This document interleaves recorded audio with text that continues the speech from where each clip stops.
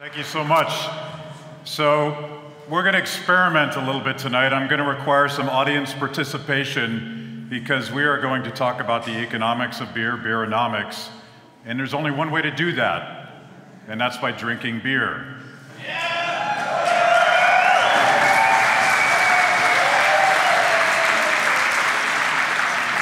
So if you received a ticket and you don't want to drink beer, give it to somebody who does, because we are not wasting beer tonight.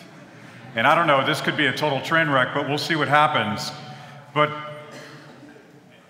beer is important to me for a lot of reasons. First of all, it's delicious, right? Does anyone like beer?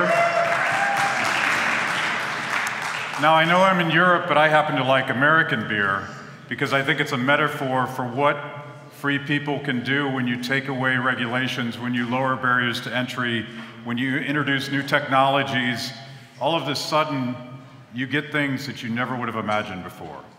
So I think it's a metaphor for everything that we're here to talk about. And I'd like to start by quoting the famous Austrian economist, Hunter S. Thompson. Hunter S. Thompson once said, "Good people drink good beer. Bad people drink bad beer." We're going to return to that theme, but I have a corollary. It's praxeology, it's science. This is not something we're going to debate tonight, but it is also true that free people make better beer, and that free people drink better beer. This is just like downward sloping demand curves or diminishing marginal utility. Mises would say this is a praxeological fact not to be debated anywhere. We'll see what happens. I'm drinking right now in Anchor Steam. I'm drinking this particular beer on purpose. Terry and I smuggled it into this country from the United States. I don't know if it was legal, but we did it anyway. Have any of you ever had an Anchor Steam? All right. So you can get Anchor Steam now probably across the world. The first time that I drank this beer was in 1986. And I happened to be in Palo Alto, California at a conference put together by the then fledgling organization called the Mises Institute. Have you guys heard of this guy, Mises? Anybody? Ludwig von Mises was not there. He had passed away. But instead, I was looking at this glorious picture of this beautiful golden beer. It looks so different than the corporate beers that we drank at the time.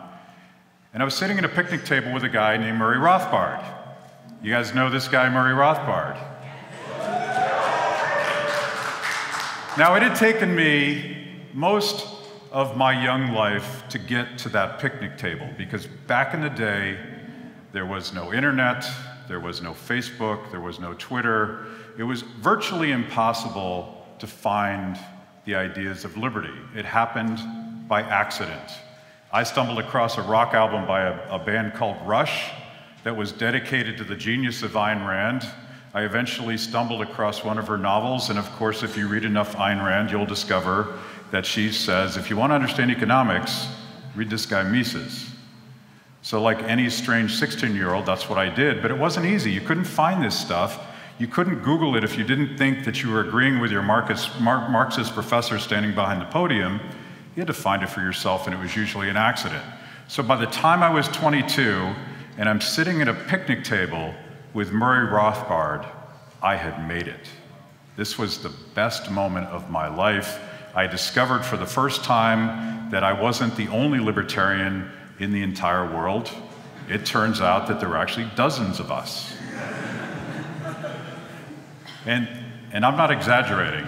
When I was a kid, there were dozens of libertarians, and you knew who they were, and we were super weird, and we would quote the footnotes from Human Action, and there were no girls. So look around the room and get a sense for how revolutionary and how exponential the growth is in the liberty movement today, because a leading indicator of a healthy social movement is when the girls show up. This is also praxeology, by the way. So I'm sitting there, and I'm talking to Murray Rothbard. Terry's there with me. There was a couple other people. And back then, getting an audience with Murray Rothbard just wasn't that hard, because remember, there was only 24 libertarians in the entire country. So we're sitting around, and what did libertarians do back in the day? We talk about the non-aggression principle. We talk about it for hours, because that's what libertarians do. We debate whether or not it is moral to walk on a government-paved sidewalk, because that's what libertarians do. I don't think the word minarchist existed at the time, but I guarantee you that we debated the virtues of anarchy over limited government, constitutional capitalism. I don't remember exactly what we talked about, because I was really digging this beer. Pitcher after pitcher of this beer came to this picnic table. I might have had more than a couple, and it changed my life. I could talk about the ideas that I cared about, and I could drink good beer at the same time. So we're going to try something tonight, and we'll see if it devolves into a riot. The thing I love about the Liberty Movement is that we usually don't hurt people or take their stuff, right? But we're going to raffle off some of these beers. If anyone would like to try an Anchor Steam, look at your ticket number, and I don't even know where the tickets are. Oh, they're right here. We'll see if this works. Do I need to read all these numbers? The last three. Last three? 587. Anyone have 587? If you do, come on up over here, and we'll get you a beer. 562. 539. 415. 602. If you have any of those numbers, come over here, get yourself an Anchor Steam, because we're going to talk about that right now. We have a winner.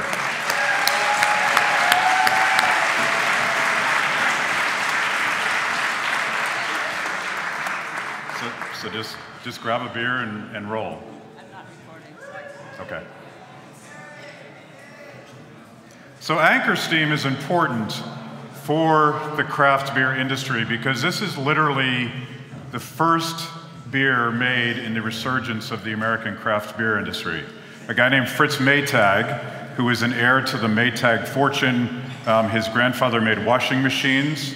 His father made Maytag blue cheese.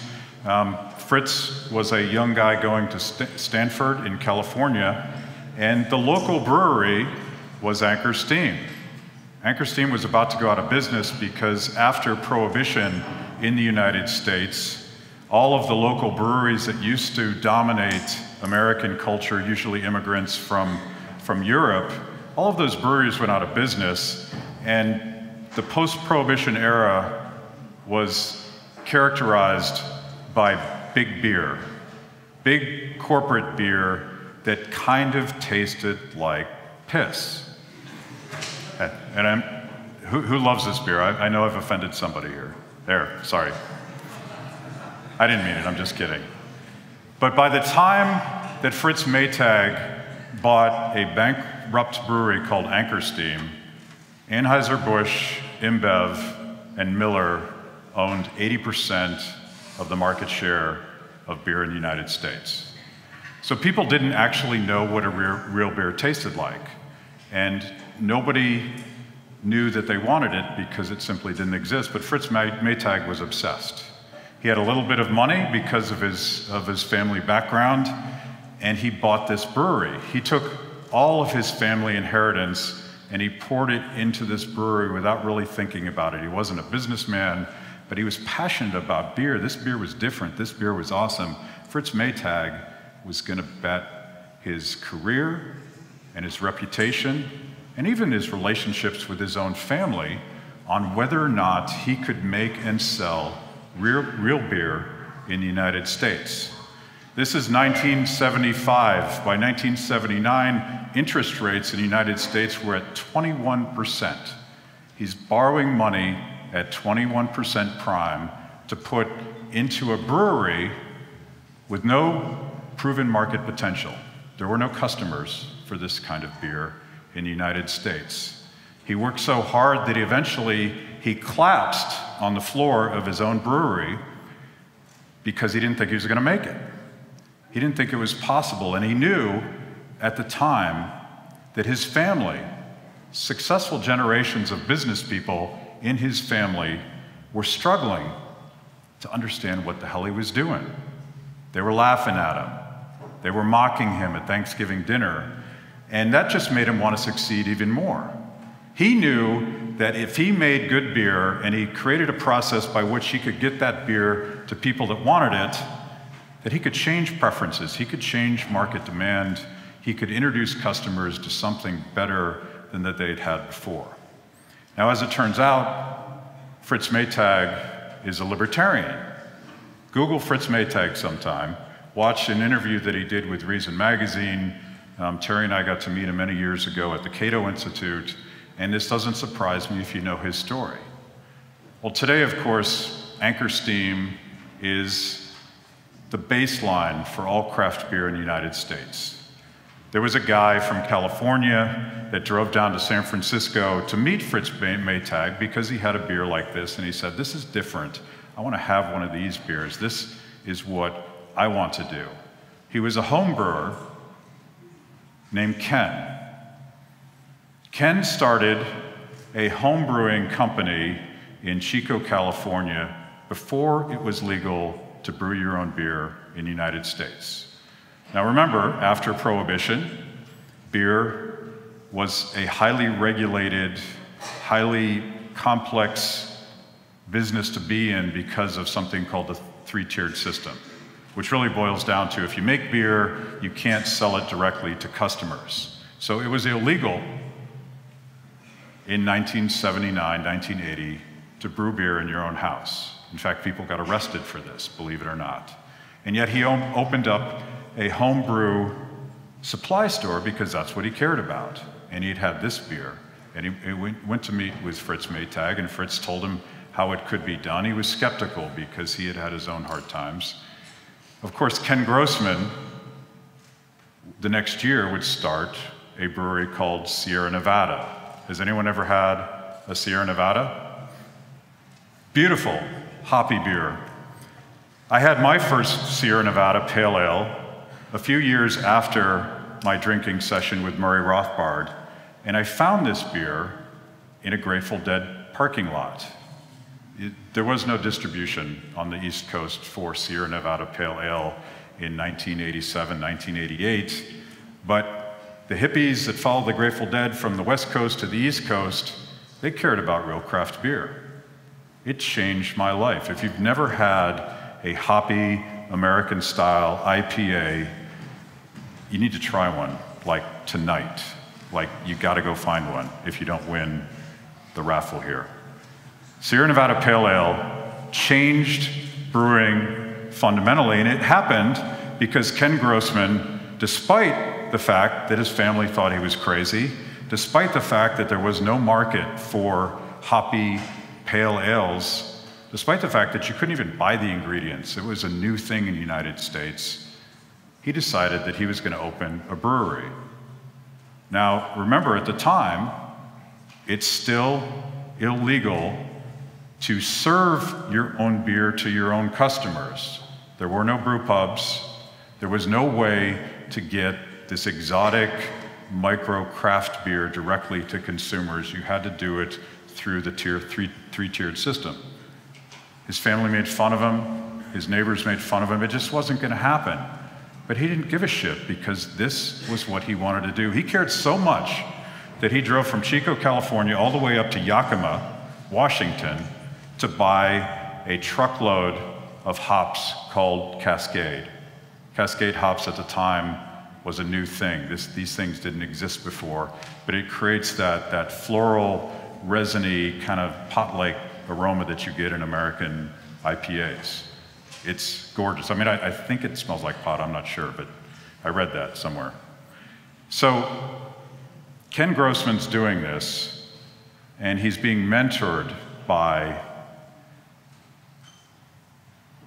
the guy from Anchor Steam. Ken Grossman today is worth $1.3 billion. Sierra Nevada is one of the largest breweries in the United States. And somehow, he got that beer to consumers in a way that never had been done before. Now today, if you drink a Sierra Nevada Pale Ale, beer snobs in the United States would say, this isn't really much of anything. There's not enough hops in here. So in the US, we have a nuclear arms race to see how much hops you can put in a beer.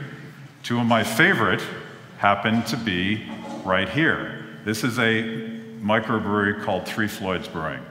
Three Floyds is in Indiana, and they are famous for making beers that go about 10, 12% alcohol, and they have so much hops in them that they will melt your face. And we'll see this. I'll demonstrate it as someone tries one of these. So we're gonna open a couple of these, and we're gonna raffle some of them off. If someone, would you wanna pour some beers? Sure. These, oh, they're already open. So these beers, by the way, you probably can't get in Europe. You can't even get them in most of the United States, because their model is exactly the opposite of what happens with corporate beer. Three things happened to make this beer possible. First, they legalized homebrewing. The guys at Three Floyds used to be homebrewers. Second, they legalized brew pubs a few years later, state by state, starting in California, Washington, and Oregon. The reason the beer culture in those states is so vibrant is that it was legal to create a niche market beer that most people wouldn't want to drink. Most people, for whatever reason, don't want their faces to melt off because they're drinking 100 IBU IPA that is so alcohol heavy that it'll kick your ass. But some of us do. Some of us think that's pretty awesome.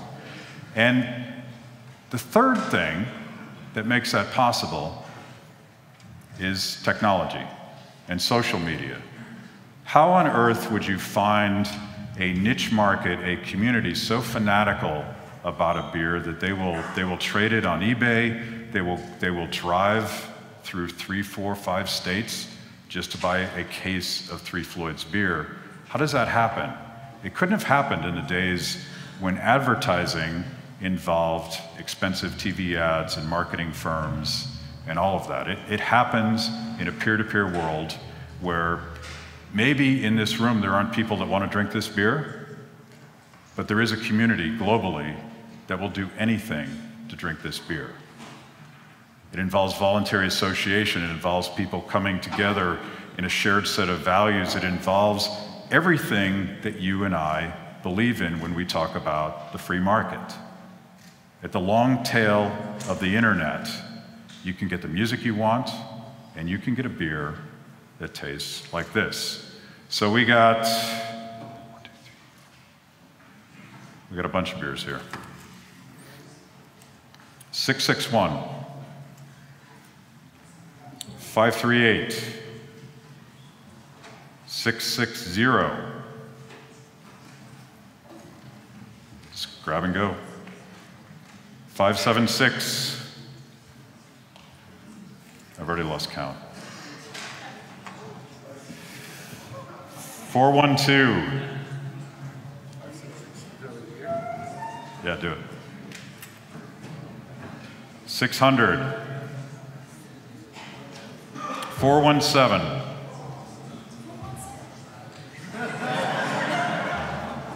583.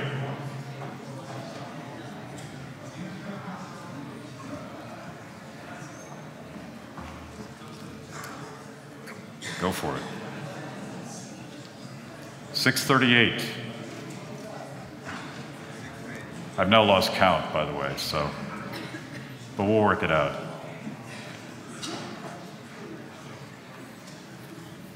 Anyone else got a ticket?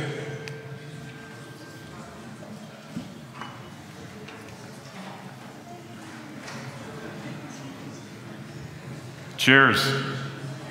Sorry, everybody else.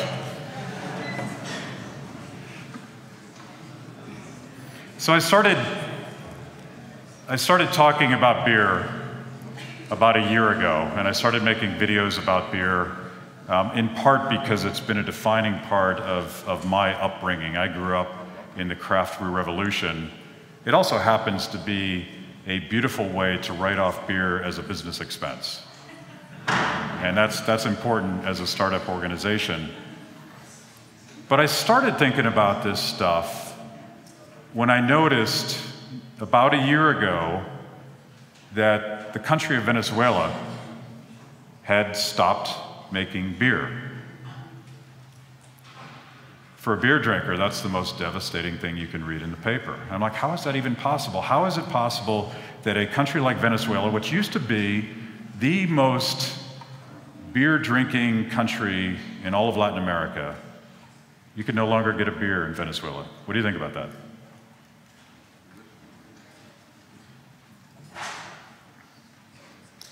So I started looking into it. Cerveceria Polar, which is the Budweiser InBev of Venezuela, crony capitalism at its worst. It was the government-sanctioned brewery. It wasn't owned by the government, but it was sort of a fascist setup where if you wanted to brew beer in Venezuela, you needed permission from the right regulators. Cerveceria Polar could no longer get the ingredients to make beer. They couldn't get the barley, they couldn't get the hops, and they couldn't do those things because the government of Venezuela had spent so much money that they didn't have that the currency wasn't worth anything. No importer of the products to make beer would send products to Venezuela anymore because they wouldn't take the money. Now, the government of Venezuela, knowing that their currency would collapse if they started allowing importers like Polar to import those ingredients with American dollars, controls every American dollar. The only currency that works in Venezuela is dollars because the local currency isn't worth anything. So they couldn't import the ingredients. Nicolas Maduro, upon seeing this in the paper, threatened to put the CEO of Polar in prison. I think he may have actually. But how is that even possible that you couldn't have a currency, you couldn't import the ingredients, you couldn't make beer? Another famous Austrian economist, a guy named Frank Zappa, once said that you can't actually be a country unless you have a beer. It'd be good to have some nuclear weapons, it would be cool to have a football team, but you have to have a beer if you want to be a country. So on that very standard, Venezuela is failing. Well, of course, you guys have seen what's going on in Venezuela, and it really sucks there. People are getting beaten to death in the streets because people are stealing because they're so hungry. On average, Venezuelans have lost 17 pounds apiece because there is no food. Moms can't get food for their babies, there is no toilet paper, there is no nothing of nothing, so much so that they were all flooding into Colombia, a neighboring country, to get food for their children. Nicolas Maduro and his Marxist professor who advises him decided to close the border to Colombia, not because people were leaving, but because real Marxism, real socialism doesn't work as long as these capitalist profiteers in outside countries are coming together. People are starving to death in Venezuela. So let's suggest a theory that I have that if you can't produce a beer, if you can't buy a beer, the cost of making a beer in Venezuela has gone up 6,500%. I don't even know what that means, but it sounds like a lot. It doesn't sound like a viable business. The cost of beer has gone up 3 times since Polar announced that they couldn't produce beer anymore. So the bottom line is you can't get a beer. Socialism sucks really bad. And if I was going to be in a socialist country, I would want some beers. I'd want a lot of beers. I would need to drink a cold 6-pack to just take the edge off of the fact that all of this human suffering is being imposed because of some stupid ideology. So I bet you if we applied this standard, how many beers are there in socialist countries? At best, there's one. Maybe there's none. Maybe things get so bad that you can't get a beer in these countries, versus countries that are free to do whatever it is the hell they want to do. All these micro markets and all of these niche communities can create whatever kind of beer they want, and they can sell it to whoever they want in hopes that there's somebody out there that loves a beer just as hoppy as that one. Turns out there are. Couldn't have happened without technology. It couldn't have happened without this process of distributing power away from centralized authority. Let's call it big government, let's call it big beer, let's call it big media, let's call it big education that always put the Marxist professor behind the podium that told you what to think, and you had no recourse but to write down the crap that he was saying because you couldn't Google it. All of those top-down structures are collapsing before our eyes, and they're shifting power back to the end user, power back to consumers, and that means you get better beer. That means you can get any kind of beer you want, and it means that people like Fritz Maytag and Ken Grossman and the guys at Three Floyds can create whatever they want in hopes of finding or creating a customer base that would actually share the same values that they do. Well, this, of course, is the market process, right? This is what Frederick Hayek would talk about when he talked about the spontaneous order, the potential of all of us with our own personal knowledge and preferences and values living in our own communities and our families and all the goals that we have that are unique to us, coming together to find something better, to create something better, to do things that no one thought was possible before. This is where the good stuff comes from in a free market economy.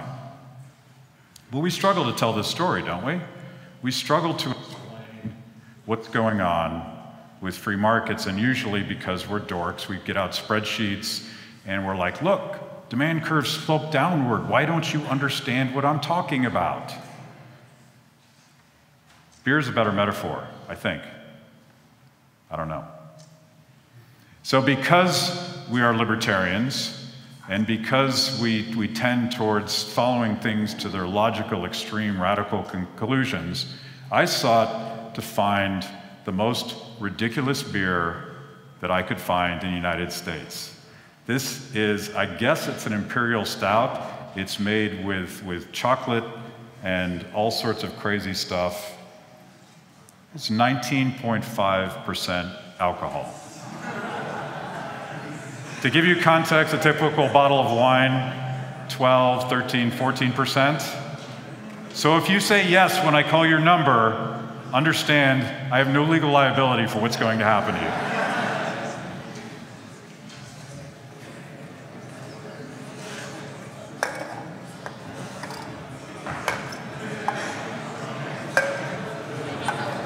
Okay.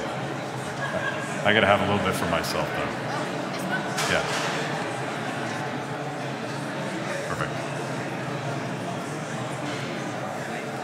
I probably need to wrap up my speech soon if I'm gonna drink this, because things could get weird.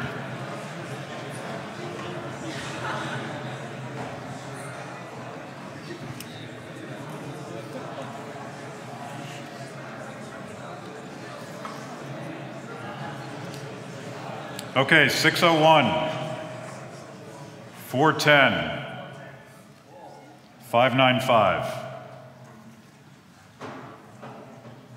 408.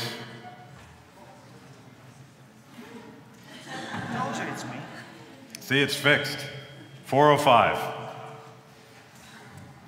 Again, you have to sign a waiver before you drink this.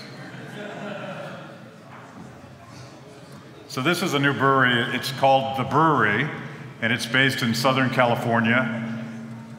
And their model is fundamentally different than anything Sierra Nevada did, certainly anything that Anchor Steam did, because they will produce one beer one time. It's a very limited production.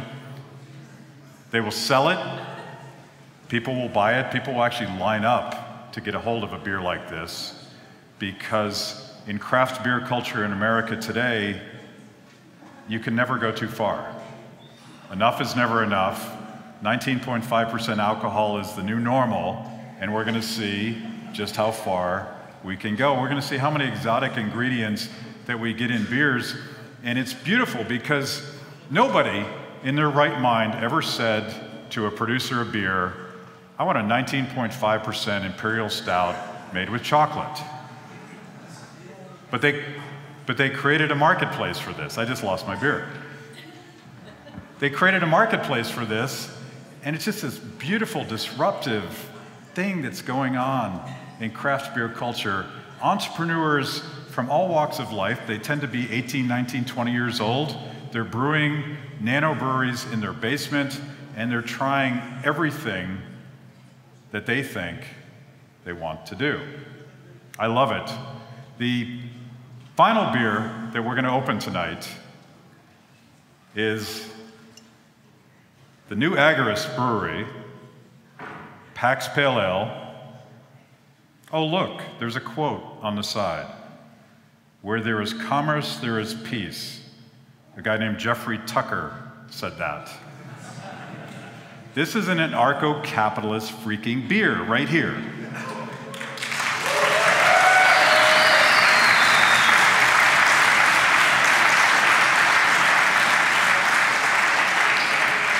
And I have an assignment for everybody. You got to go to newagorist.com and you got to check these guys out. They are crowdfunding capital to launch their brewery in Southern California. They don't have any permission. They don't have any licenses yet. He's not allowed to sell me this beer. He had to give it to me. But he's going to launch a brewery that looks not so different from, I'm going to butcher the name of this. What do you call the Crypto Anarchy Institute here?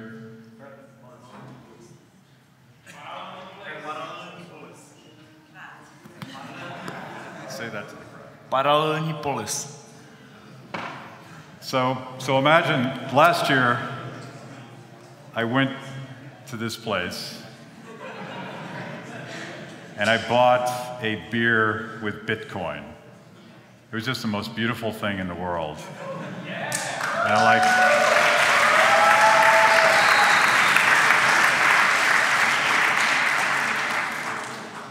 And I think that's the future.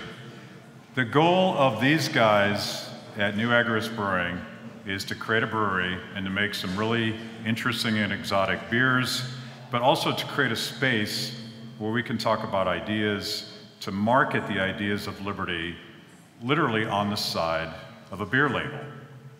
This is the future. You're going to have to use Bitcoin to buy these beers. I assume they take Bitcoin as investments. But we're going to pour a couple of these now, and we could even have readings from the side. This is Gravitas Whiskey Raisin Oatmeal Stout, made with chocolate and spices. And there is a quote on the side: "We must make the building of a free society once more an intellectual adventure, a deed of courage." A guy named Frederick Hayek said that. When is the last time you read a Hayek quote on a freaking beer? This just doesn't happen. But it's about to happen now because Andrew believes that there is a marketplace for people that like raisin oatmeal imperial stout and reading Hayek at the same time. I think a couple of these people are in this room right now. This is the future. You can't do this stuff without freedom. You can't do it without technology.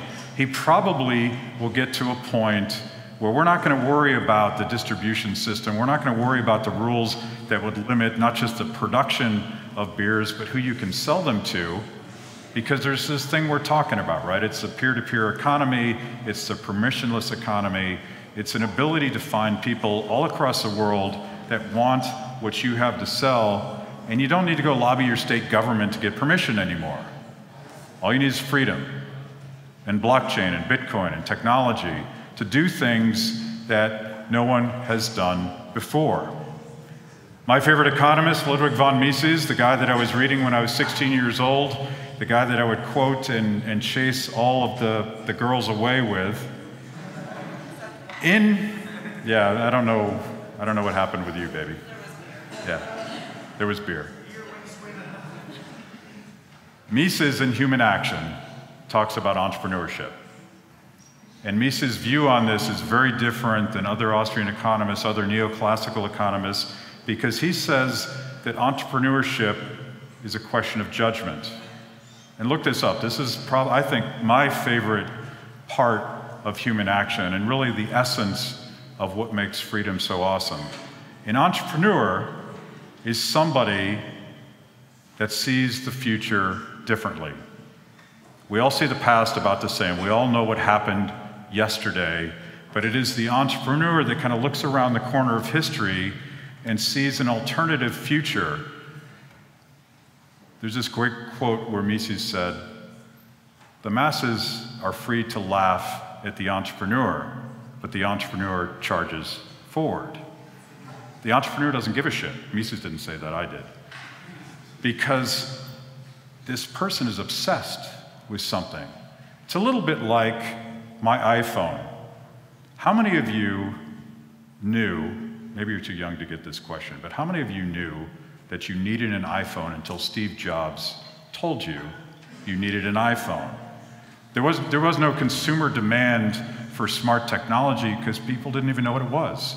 It wasn't available to them. And Steve Jobs, who was, by all accounts, kind of a jerk, right? He was kind of an asshole. He was obsessed. His own company fired him, he was so obsessed. But he knew that people wanted this if they had an opportunity to do that. Fritz Maytag, in 1976, he bet his family fortune. He told his wife that we may lose everything we had. Everybody laughed at him, everybody made fun of him. He created an industry that didn't exist before, the craft industry. You do that not because you're looking for a higher marginal return on your investment. You do it not because you're a slave to customer demand. You do it because you want to do something that no one's ever done before. That is the essence of entrepreneurship. That is the essence of what makes freedom work. And this is our opportunity, I think, to talk to young people that don't think about Ludwig von Mises. They don't read quotes about Friedrich Hayek. They're flirting with socialism. They're flirting with nationalism. They're looking for someone to solve their problems for them. In the United States, you guys tell me if this represents the views here in Europe. We have this guy, Bernie Sanders, who was seducing young people with this idea of democratic socialism. Bernie Sanders, of course, had all sorts of glowing things to say about Hugo Chavez when he was redesigning Venezuela to the point where it is today. Now, he's an unreconstructed Marxist, but he's redefined it now. It's democratic socialism. How do we tell the story of liberty to people that are flirting with socialism? You look at the data in the United States, a lot of young people say, I like socialism better than capitalism. But then you ask them, well, do you want the government to own the means of production? They're like, hell no, that's a stupid idea. Why don't you believe in capitalism? Because that's where big government and big business collude to screw the small guy. That's where Budweiser lobbies for new distribution laws that prevent the young upstart from making a double IPA from his garage. So all of these definitions are upside down. Socialism in the American context doesn't mean what's happening in Venezuela. It means people working together to solve problems. That's what we believe. That's who we are. So we need to figure out a way to connect with a new generation. And I think it's the same reason why craft beer is working. It's got to be technology. It's got to be social media. It's got to be getting rid of party bosses and top-down structures that used to tell us what to think and what to do. Shift power away from the incumbents back to the end user. This is our biggest opportunity. When I was 22 years old, drinking beer with Murray Rothbard, there were dozens of libertarians in the United States. How many do you think there are now? Someone throw a number at me. Hundreds of thousands. Wrong. You knew I was going to say that. Our audience is millions and millions and millions of people. And part of it is we got to shed the language. We can't have new arguments about the non-aggression principle. Nobody knows what the non-aggression principle is. Nobody knows what it means. And frankly, nobody cares. We have to tell human stories. We have to connect on those common values, one of which is the right to do what you want, as long as you don't hurt people or take their stuff, right? You say that to your friends, and they're going to say, yeah, that sounds about right. And then you're going to say, you know, that's a libertarian, right? And they're like, no, what? I don't even know what that is. What is this L word you speak of? Our audience upstream of politics is millions and millions of people. Anyone with a YouTube channel or a Facebook page or a Twitter handle, this is who we need to be talking to now. And we have to appreciate how big this opportunity is. Let's get upstream of politics. Let's get to the point where those of us, I haven't poured this beer yet, oh my God. I was about to close it out, but we're going to pour these beers. Libertas Double IPA with a quote from Albert Camus. 658, 404. We're sort of out of glassware, aren't we? We'll use these guys.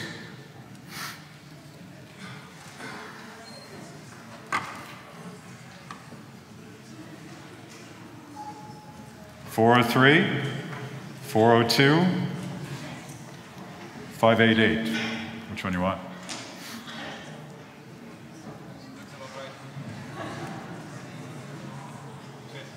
Thanks. Pour more than that because we're running out of glasses.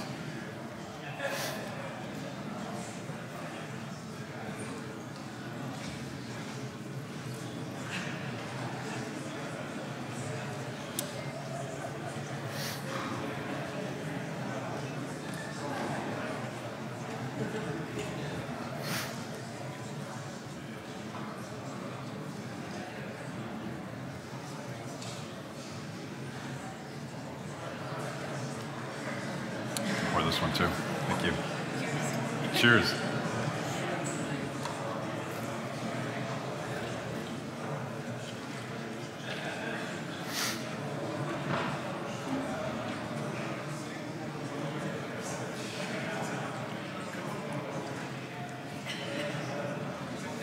Yeah.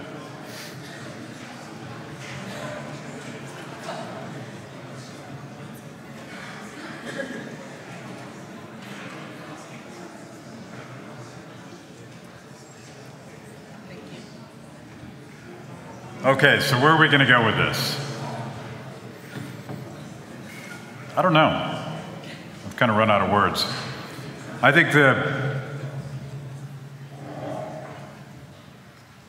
what should we talk about? See, I told you once I drank that beer. The opportunity that I want you guys to leave with. We're all this sort of special club, libertarians, and we have these arguments within our family about what's a real libertarian and what's not a libertarian. I want you to think about the potential of talking to millions of people. How many here you do video now? You produce your own videos talking about this stuff? How many do like Facebook memes, that kind of thing? Yeah, you guys love this stuff. How many people yell at each other in the comments on Facebook? The reason that Terry and I left an organization that we had founded called FreedomWorks to start Free the People was this very huge opportunity that I think we have. And I worked for Rand Paul and I worked for Gary Johnson and we did a lot of political stuff, but I don't think that we solve saving the world through politics. I think we do it in the culture. I think we do it by reaching people in the very long tail of the internet, the same place where you can find whatever music you want and whatever beer you want and whatever ideas you want. Think about the potential of reaching every single person that believes that you shouldn't hurt people or take their stuff, what if we reached all of them on social media and brought them in to a community that represented liberty? Do you think we could change the world? Are you guys optimistic or pessimistic about this? Don't be pessimists. I can tell you that regardless of who is the President of the United States or who is running this country or your country, you got to look upstream of politics, and their freedom is trending. Thank you guys so much. Cheers.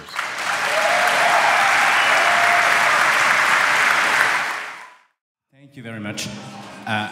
Mr. Kibbe, in your last video, Beer is Freedom, when you talked about Michael Moore, you told that American beer is better than European beer.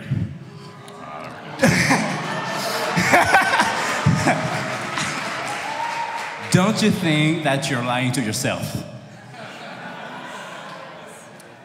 So my belief that American beer is better may involve pandering to my American audience. But let me, here's what's interesting, and I think you see a trend here. How many people here like Belgian beers? I love Belgian beers. Belgian reds, Belgian sours, doubles, triples, quadruples. We've probably been to almost every monastery brewery in Belgium. But if you go to California to one of my favorite breweries, a brewery called Russian River. Russian River was the first brewery to create a double IPA. It's called Pliny the Elder. If you ever get your hands on a Pliny the Elder, do not share it with your friends, it's too precious. But they make sour Belgian style beers that I would argue are actually better than Belgian beers. And so the technology and the know-how and the traditions that started in Belgium came to the United States. We played with it, we messed with it, we disrupted it, we probably broke rules and did things that we weren't supposed to do, and we made different style beers. Now, if you come back from that Cascade hops in California, brought down from Yakima Valley that made the first Sierra Nevada beers, and you end up in Belgrade, where Petar, I'm talking about you now, he took me and Terry to a brewery in Belgrade last year, a startup by a guy named Vladimir. And the first thing Vladimir showed me before we had our beer was he had a refrigerator full of fresh hops from Yakima Valley. He was making that insane hoppy beer that I actually thought was better than an American beer. So I love the fact that everybody steals everybody's stuff and they disrupt it and they change it, and pretty soon the next best American beer is going to be made in Belgrade. How's that for a political answer?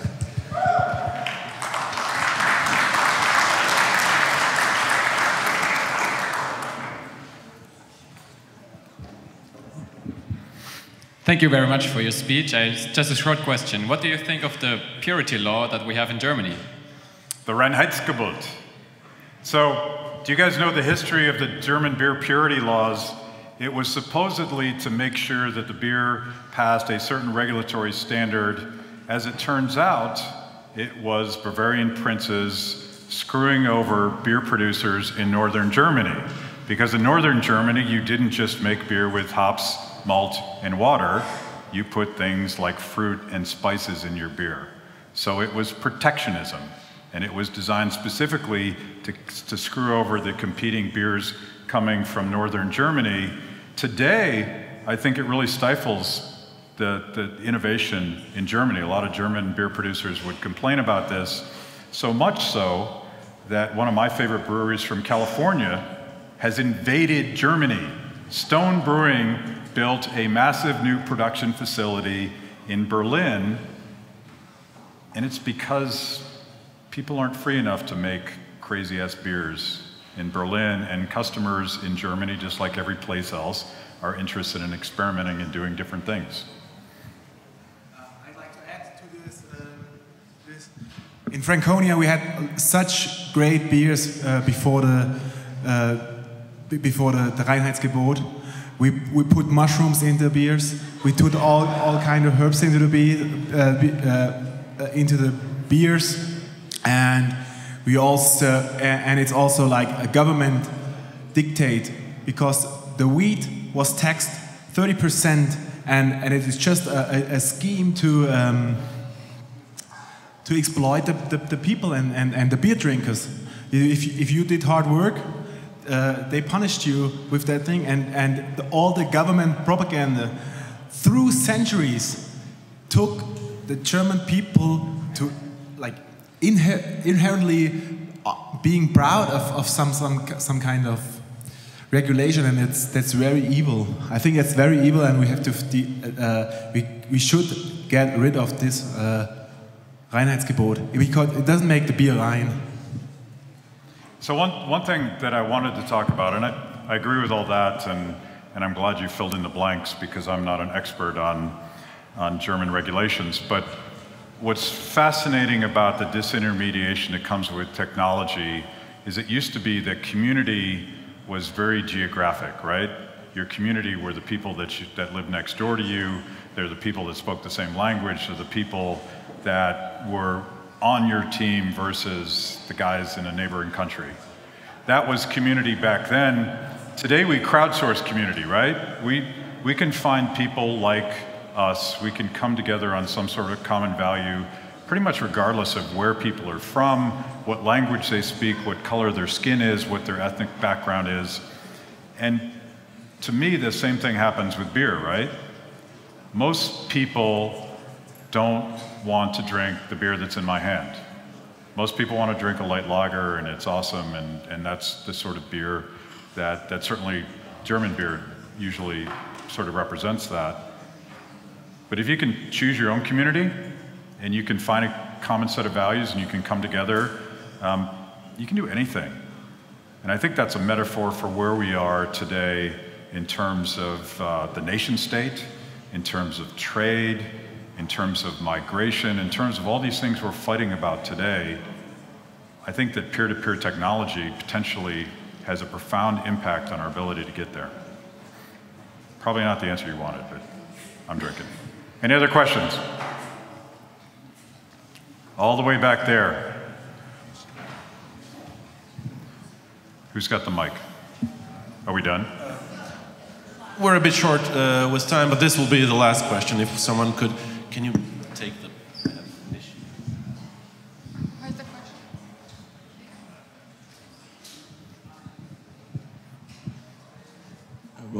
Thank you. I wanted to ask, what is your favorite song by Rush? Who loves the band Rush? Anybody? My favorite album is not 2112, it's Farewell to Kings. And everybody should Google the lyrics to Farewell to Kings, the song.